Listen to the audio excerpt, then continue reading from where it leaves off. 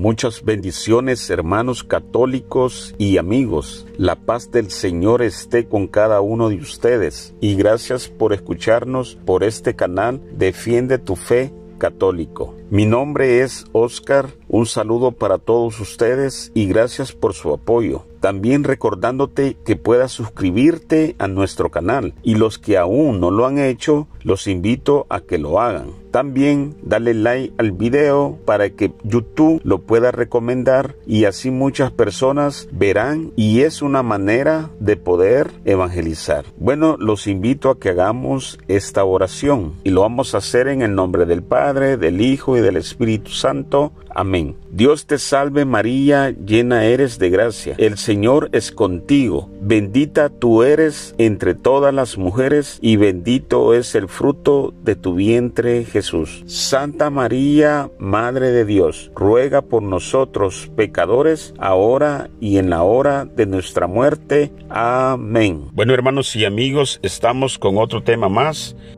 As Catholics, we've been terribly quiet all these years. In all these years, from the time they took out Our Lady, to the time they took out the tabernacle, to the time they took out stations, the time they took out all devotion, the time at this point they have changed our churches, they closed them. And now we're not even allowed in many areas to awesome presence comes down into this one little host.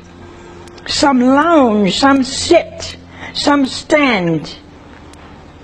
I'm tired of enneagrams. I'm tired of your witchcraft. I'm tired of being pushed in corners. I'm tired of your inclusive language that refuses to admit the Son of God is a man. I'm tired of your tricks. I'm tired of your deceit. I'm tired of you constantly just making a crack. No. This was deliberate. I am so tired of you liberal church in America. To destroying our churches and closing churches that are viable and ready to go. No, this is not an accident. And we've swallowed this now for 30 years. I'm tired of it. You don't believe in the Eucharist. You don't believe in the Immaculate Conception. You don't believe in the virgin birth. You don't believe in Mary's power of intercession. You don't believe in religious life. You don't believe in being a spouse of Christ. You do believe in teaching to little children of the third grade sex education. You do believe in forcing centering prayer and forcing inclusive language upon us. And now you depict Jesus as a woman. You're sick. I'm not going to accept that. I'm a Roman Catholic. I'm a Latin Rite. I don't like your church. You have nothing to offer. You do nothing but destroy. We're not going to take your inclusive language. We're not going to stand or lounge. We're going to kneel before that wondrous Eucharist. We're not going to go for all those crazy things that you're pushing out as new and cultural. We have taken everything and we have been obedient. To what?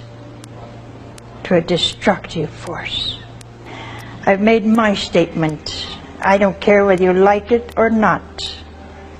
It's time somebody said something about all these tiny little cracks that you have been putting for the past 30 years into the church.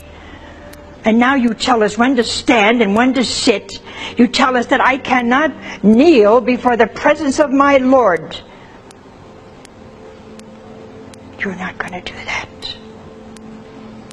You see this collar?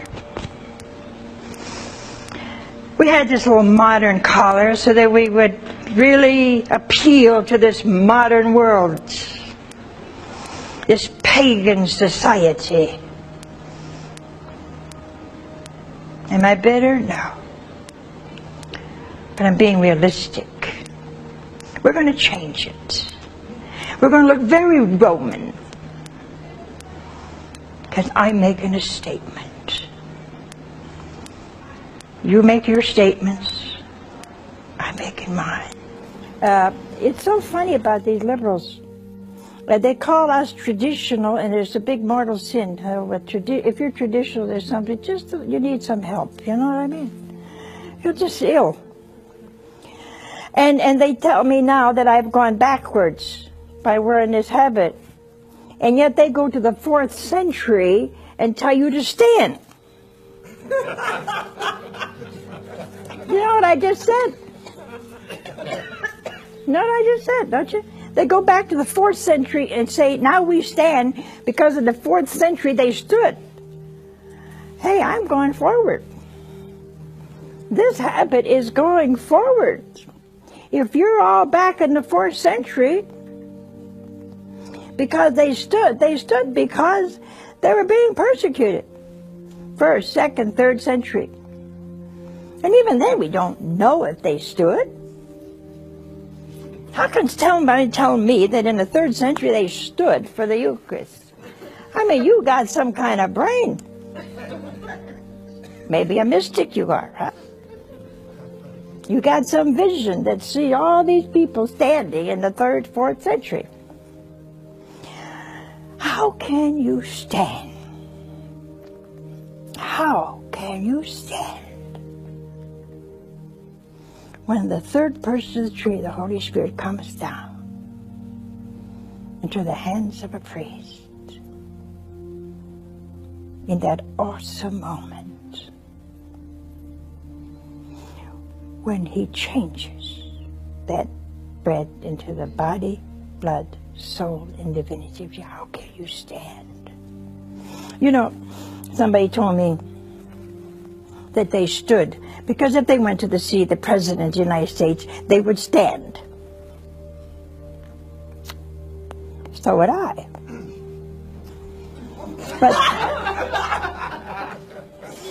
But the President of the United States, sweetheart, is not God.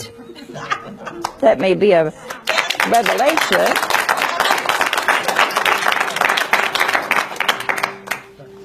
He's not God. You see, I kneel not to a man, I kneel to God. If I knelt to a man, I would be an idolater.